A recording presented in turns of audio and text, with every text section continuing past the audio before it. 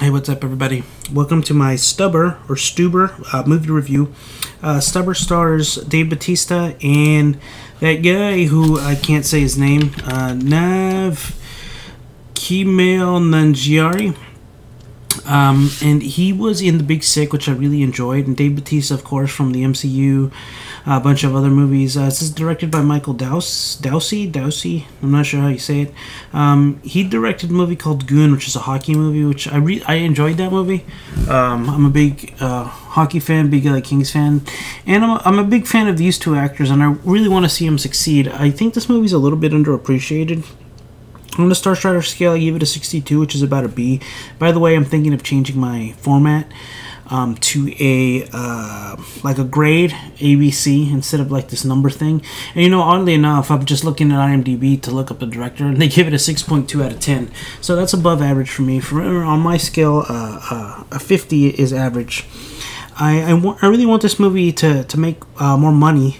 Because I like these two. I want them to succeed. It was funny. It had good action. It's a nice, lighthearted action comedy.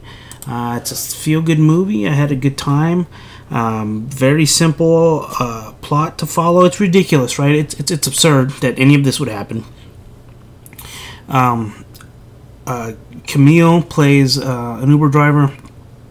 Dave Bautista has just had some kind of eye surgery or something done to his eyes and he can't see, so he needs the Uber driver to drive him around. The whole premise is absurd, but it's a comedy and it works for what it is. It knows what it is, and it plays to that.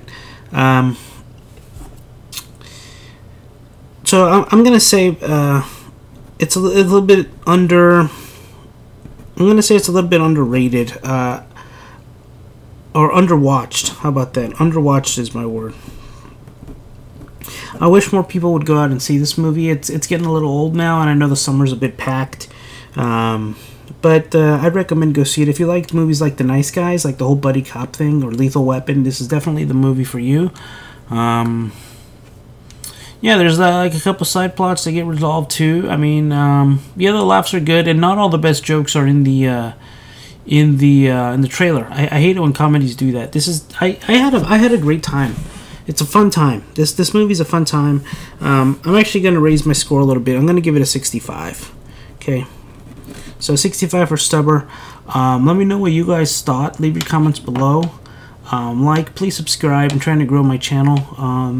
And we'll see you guys later. Okay, bye.